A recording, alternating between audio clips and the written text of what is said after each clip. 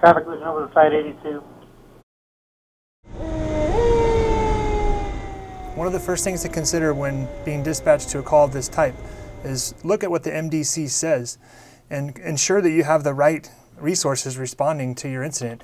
Call type may be an injury, but it's actually a cliff rescue. Or it may say traffic collision, but the text lends you to believe that it's actually a traffic collision over the side. Get those appropriate resources coming early and balance it up to the correct call type. Some of the things that we want to add would be local search and rescue teams. They have local knowledge. They bring additional equipment that we may not have on the initial engine company. We also want to start a camp crew. A camp crew can be your haul team. More importantly, they can assist with access to the vehicle. LA 82. 82.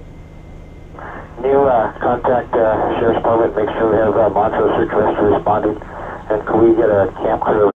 You may also want to consider naming the incident and requesting a comm plan early on, even prior to arriving on scene, due to some of the long ETAs it'll take to get to incidents of this type, and along with that, move-ups. LA 82, we're going to go ahead and call this the crest incident for now. It's an 82 request IC, I'll give you command post location we got on scene. Can you go ahead and start move-ups? LA Crest IC, can we request additional tactical frequency for a response, please? Continue some of those specialized resources. Those truck companies are going to come in, they'll provide you with additional personnel. They'll bring Stokes basket, additional equipment like brake racks.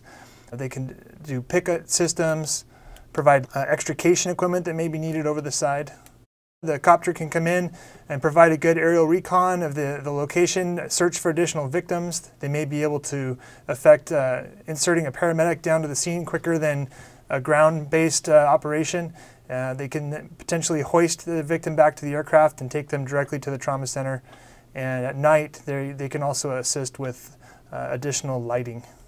USAR, the rescue tender, has a capstan and a high directional that they can use to help with the edge transition and help with your haul team. And they can also be your RIC team. They can be your contingent plan if something in your primary or alternate plan doesn't go as intended. The heavy rescue can provide an excellent artificial high directional as well as stabilizing vehicles that may be unstable on the slope and reduce the exposure to your firefighters working. So now you're that first arriving unit. If we're lucky, we'll have a reporting party at the scene who will flag you down and get you looking in the right direction. If not, you may have to search the roadway in the area and look for evidence of a vehicle that's gone over the side, broken brush, fresh skid marks, debris in the roadway. If you do have a reporting party, ask them some questions. Did they actually see the vehicle go over the side? Have they heard anybody yelling or screaming for help? All that can be valuable information. And then when you're done asking them questions, go ahead and ask them to move that out of the way. Get your bystander vehicles, law enforcement vehicles, other agency vehicles, get them out of the way and control your work area so that arriving apparatus can be placed in a location that will allow you to build the most efficient system. Make that initial size up to LA over the jurisdictional Truro frequency. Give them a corrected location, an estimated distance of how far over the side, how many victims if you know that information, and whether it's a low or high angle slope. Consider keeping one lane of the roadway open so that you'll have access to both sides of your scene. And that may be important for placement of the ambulance, placement of additional resources. Once your vehicle's been placed, make sure you secure and chalk the vehicle and start looking at donning some of your personal protective equipment, like your helmet, eye protection, brush jacket, brush pants, sturdy boots, gloves, your harness. You have a radio, a whistle, and a flashlight. When you start looking to set anchors on the vehicles, remember we want to use caution with using wheels or tires because we've just responded all the way up to the scene. Our brakes and wheels are probably hot. Be sure not to use an open tow hook. Use only closed eyes. A 3-byte anchor is quick, but just be careful to ensure you're not tri-loading your carabiner. In the past, under significant load, it is possible that a carabiner could be opened if it's being loaded other than along the spine. So that's one thing that we like about a RAP3 Pull 2 anchor is that it keeps the loading along the spine of the carabiner. Okay, when anchoring to the axle of the vehicle, ensure that you stay away from anything sharp, any heat, and stay away from the brake line. And when anchoring to the bumper, use closed tow hooks, that don't have any sharp damage from having been pulled on with a chain. Remember, other anchors may include large trees or rocks, and always consider the need for edge protection. Now you consider, are we going to lower or are we going to rappel? If you're by yourself, you're going to have to rig for rappel. If you're that initial engine company and you have your crew of 3, you may be able to consider lowering your rescuer down. So as you're rigging for your rappel, in this case, you want to anticipate what's going to happen next when additional responders arrive. So you're going to go ahead and rig your lowering system, but you're going to place a prusik around the rope to keep the weight on the prusik and allow subsequent arriving resources the ability to untie your knot and place their system in its place.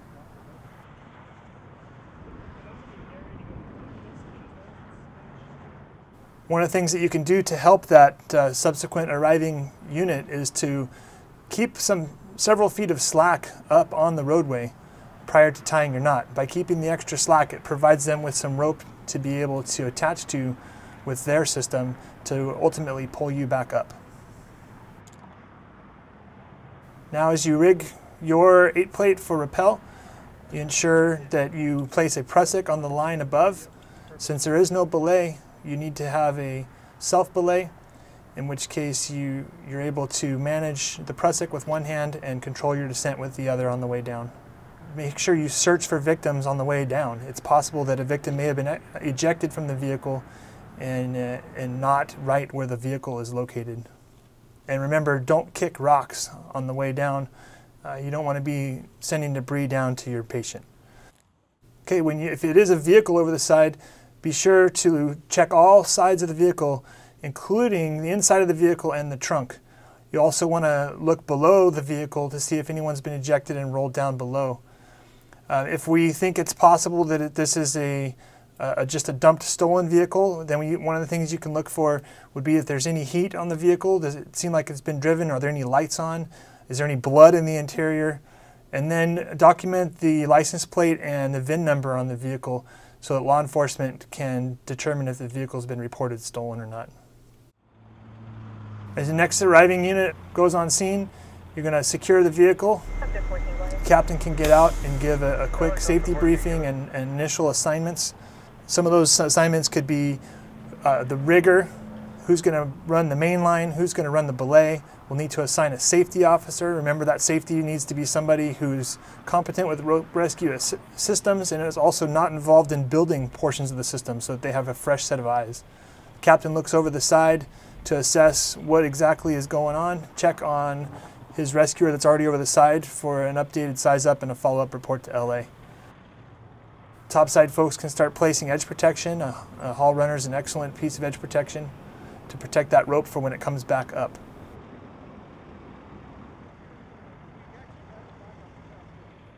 The belayer starts getting equipment ready to rig for the belay. We try to keep the belay close to the edge without going through a change of direction. Now, given the scenario we're showing here, you would need to send a subsequent rescuer down with the belay to get it down to the scene. When you rig your belay, be sure to incorporate the use of a load-releasing hitch and a tandem prusik belay.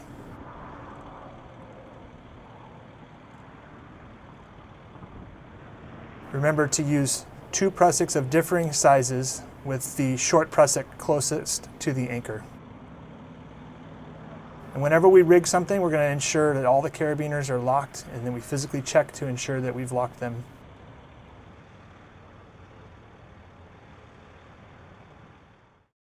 A quick review of belay technique. On the way down, you want to maintain a bend of rope so that you can feel the load being pulled from you rather than just giving them a bunch of extra slack. You want to always maintain tension in the system between you and the anchor so there's no slack. On the way back up, you're going to ensure that the prusiks maintain tension.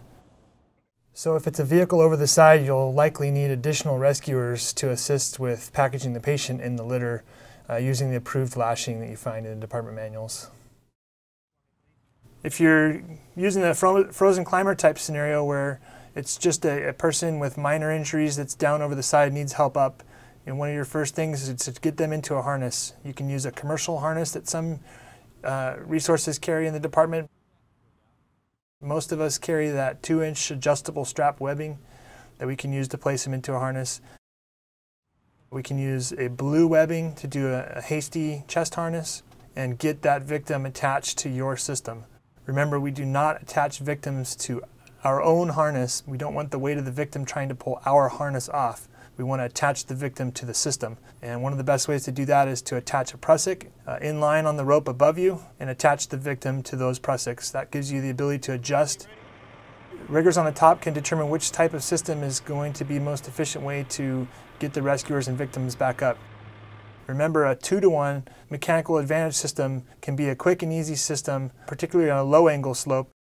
A 3-to-1 mechanical advantage is our bread and butter for this type of operation because you can do unlimited resets to get them up to the top side. Other specialized systems may include a piggyback system. The piggyback system would work well in this scenario because it easily connects to that several extra feet of slack that initial rescuer left up on the top of the road.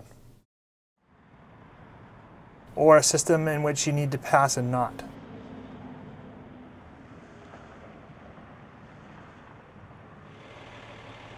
When you're setting up your systems, try to ensure you use different color ropes so that your folks down over the side who may not know which rope is the main belay can tell you if they need tension on the red rope or slack on the blue rope. Remember, the bigger your haul field, the fewer number of resets you'll have to do with your system. Part of building your system will be to take out the initial rescuer's knot and place a pulley in its place.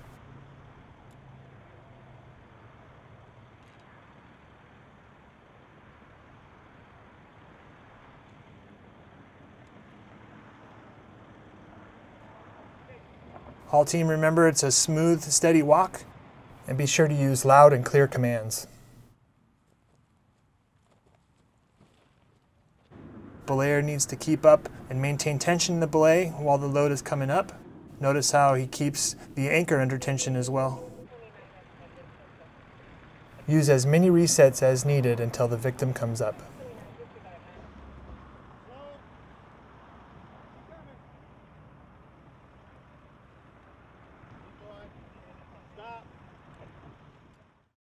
After all the victims have been rescued and before departing the incident, you want to have one of your personnel mark the vehicle with a bright colored X in a visible location. This will keep additional resources from tomorrow's shift from having to come out and do the same thing on a vehicle that you've already searched and cleared. So this concludes our review of basic rope systems, carrier maintenance, and initial engine company considerations. If you have any additional questions or comments, you can contact the USAR coordinator at Technical Operations.